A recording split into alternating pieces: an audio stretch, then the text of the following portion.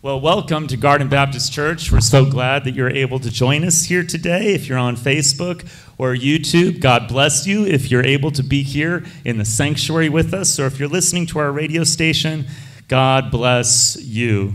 If you have your Bible, won't you open it to our New Testament lesson this morning? It comes from the book of Romans, chapter 8, verses 31 to 39. My Bible says, "What then shall we say in response to these things? If God is for us, who can be against us? He who did not spare his own son, but gave him up for us all, how will he not also along with him graciously give us all things? Who will bring any charge against those whom God has chosen? It's God who justifies. Who then is the one who condemns? No one. Christ Jesus, who died, more than that, who is raised to life, is at the right hand of God and is also interceding for us. Who shall separate us from the love of Christ? Shall trouble or hardship or persecution or famine or nakedness or danger or sword? As it is written, for your sake we face death all day long. We're considered as sheep to be slaughtered.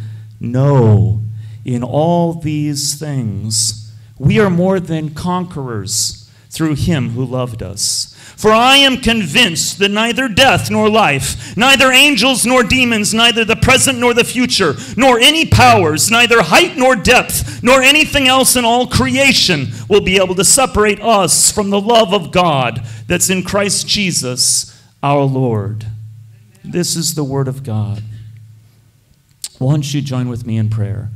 Heavenly Father, may the words of my mouth and the meditation of my heart be pleasing and acceptable to you, O Lord, my rock and my Redeemer. Amen. The famous evangelist Charles Stanley, when he was taking his final exams in seminary, recalls one specific exam that was especially difficult. And as he looked at the exam, he noticed in the lecture hall that there was a note at the top of the test that said, "Please read all of the questions before you begin the exam." And so as he began to thumb through the test, there was a stillness in the air. He could hear people tapping their pencil. He could hear other fellow seminarians breathing heavily as they read the questions, realizing that they were far more difficult than anything that they had studied for. And finally, when he got to the last page, at the very bottom in fine print, it said, if you want a perfect score on this exam, all you need to do is sign your name. He looked around and he saw fellow students already beginning to answer questions. He wondered perhaps they didn't read the entire exam. He saw a few students who were frustrated, actually walked up and threw the test into the trash without signing it. Was it too good to be true that all he needed to do was sign his name? In faith, he chose to believe the message, and he signed his name at the bottom of the test, and he slowly walked up to turn in his exam. Days later, Stanley was relieved to find out that he got a perfect score on the exam, and the professor told him that he had used that test for years and years to illustrate the faith necessary to accept the matchless grace of Jesus Christ our Lord. You have to have faith that when your name is in the Lamb's book of life, that it doesn't matter if you got all the questions right while you're here on earth. What matters is believing in the grace of our Lord Jesus Christ. What matters is believing that God is for us. Who could be against us? Believing that there is nothing that can separate you from the love of Jesus Christ, our Lord. God is in our corner. I imagine your picture is on God's refrigerator with a little heart drawn around it. If God had a heavenly car, I believe your face would be on his bumper sticker with a message that said, "My kid made the honor roll," because God is cheering for you. God is for you. God wants to prosper you. He wants to encourage you. When I think of people who are in our corner, who really want to encourage us to do our best, I'm reminded of the amazing story of the philanthropist Eugene Lang. On June 25th, 1981, Eugene Lang was invited to go back to his elementary school, East Harlem School 121. 53 years previously, he attended 6th grade there himself, and they asked him if he would come and give the graduation speech for 6th graders there.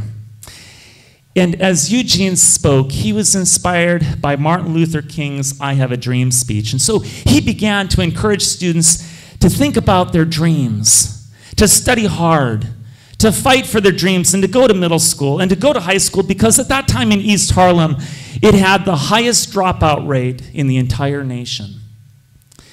And as Lang spoke to students about how he studied throughout middle school and how he stayed in high school and how he worked hard to get through college, he noticed that a lot of people were just tuning him out. A lot of students weren't even looking at him. And friends, having taught at Bridgeport Elementary 6th grade for many years and having passed out many awards during 6th grade graduations, I can relate to Eugene Lang. 6th graders just want to start summer break. They just want to get through it. They could care less about the speeches. And it was in that moment that Eugene Lang, kind of on a whim, said, you know what? If you guys can just get accepted to a 4-year college, I'll pay for your tuition. I'll pay for your college. I'll give you a scholarship. And before the words escaped his mouth, there was a hush in the room. Suddenly, people started to look up. And people started to cheer and clap. Parents started to run up on the stage. He was mobbed by students as he realized the brevity of what he had said. Soon after that speech, he started the I Have a Dream Foundation. And he earmarked $2,000 for each of those 6th grade students that he spoke to. And he said, I'm going to encourage you in high school. I'm going to set up special field trips for you to visit colleges. I'm going to hire tutors for you to make sure you get through high school. And I'm going to help you apply to colleges. And then he decided to hire tutors for them when they were in college, because a lot of students get discouraged in college and drop out. He wanted to make sure that these students graduated in 4 years. The rest of the story is Eugene Lang died a few years ago at the age of 98. In his life, he gave away $150 million in tuition money. And he helped 16,000 students graduate from college. I imagine those students felt like Eugene Lang was all about them. He was for them. He was encouraging them. He was supporting and helping them. How much more does it mean to you to know that God is for us? That God wants to encourage us? This morning, I want to talk about 4 specific ways that God is for each and every one of us. The first way that I believe God is tangibly for us is that he takes care of our physical needs. My Bible says in Philippians chapter 4, verse 19, and my God will supply every need of yours according to his riches in glory in Christ Jesus. Again, in Matthew chapter 6, verses 31 to 32, therefore, do not be anxious, saying, what shall we eat? Or what shall we drink? Or what shall we wear? For the Gentiles seek after all these things. And your heavenly Father knows that you need them all. God is for us. He wants to help you with your sustenance, with food, with clothing. I believe this is why Jesus fed the 5,000. He wanted to illustrate how God cares about our physical needs. The second way that I believe God is for us is that he gives us rest. My Bible says in Matthew chapter 11, verse 29 through 30, take my yoke upon you and learn from me, for I'm gentle and lowly in heart, and you will find rest for your souls. For my yoke is easy and my burden is light. Again, the 23rd Psalm says in verse 2, He makes me lie down in green pastures. He leads me beside still waters.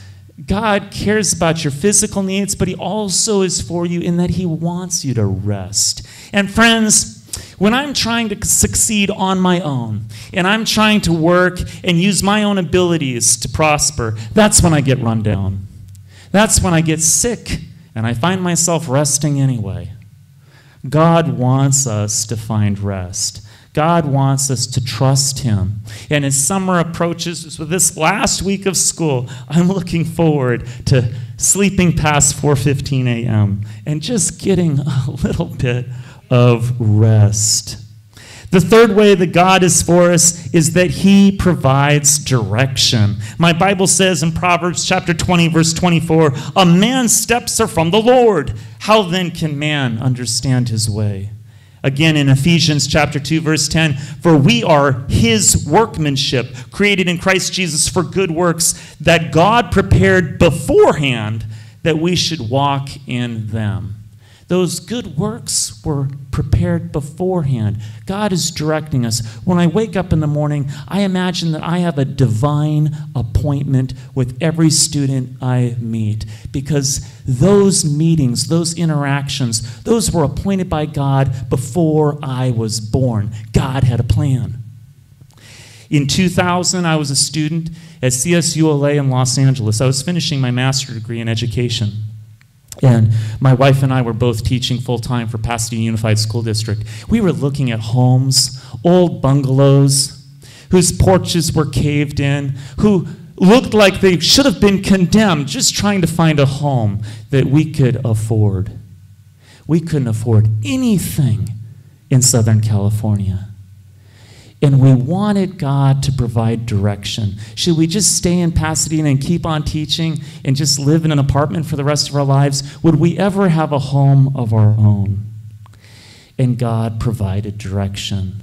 Mary's brother John was living in Fishers at the time. And he said, you know, you can afford a home as teachers in Indianapolis. You can afford milk and eggs if you move to Indianapolis. He said, I have a friend who works for Wayne Township. You should call. You should get an interview. They'd love to have Keith. And so I followed that direction. And between my classes at USCLA, I stood outside my class and I had a phone interview. And I accepted a job at Wayne Township, having never seen the west side of Indianapolis, and never having had seen the school that I would teach in, because I really believed that God was providing me direction, that He was leading me here. And that's what brought me to each and every one of you. That's what brought me to the west side of Indianapolis, was trusting God's leading, because God is for us. God has a plan for your life. And that was some 20 years ago for me, 22 years ago. But I believed that God was directing me here. God is also for us in that He gives us matchless grace, amazing grace. My Bible says in the book of 1 John 1:9, if we confess our sins, He is faithful and just to forgive us our sins and to cleanse us from all unrighteousness. Again, in Ephesians 2, verse 8 and 9, for by grace you've been saved through faith. And this not of your own doing, it's a gift from God, not by works, lest anyone should boast. My Bible says if we confess with our lips that Jesus is Lord, and we believe in our heart that God raised Him from the dead, thou shalt be saved. My Bible says, for God so loved the world, He gave His only Son to die, that whosoever believes in Him shall not perish, but have everlasting life. My Bible says, God sent not His Son into the world to condemn the world, but that through Him the world might be saved. God is for us. In that amazing grace of our Lord Jesus Christ, reminds me of the story of Captain Smith of the Titanic. Many of you probably watched the movie. Between April 14th and 15th in 1912, the Titanic hit an iceberg, and it took over 2 hours, 40 minutes to sink. In the movie, you might recall the captain closing the bulk doors so that the boat would sink slower, giving people time to get on the life raft. But a famous historian, Tim Malton, in his book, Titanic, A Very Deceiving Night, has gone over so many eyewitness accounts and journal entries that he has a different story about the captain of the Titanic, Captain Smith. He says, quote, Smith actually took a header dive off the front of the wheelhouse into the sea and swam in Arctic waters around, helping people get into lifeboats. He was actually offered a seat on a lifeboat, but refused to get on board because he was helping other people. God is giving you a seat on his lifeboat this morning. It may seem too good to be true, but believing that it is true is exactly what we must do, because that's what faith is all about. Believing that God is for us. Believing that there is nothing that can separate you from the love of Jesus Christ. If that's your prayer today, to believe that God cares about your physical needs. If it's your prayer today to believe that God wants to give you direction, that God wants to shower you with grace, that God wants to direct your paths, then won't you join us as Marie comes up to play Like a River Glorious on page 494.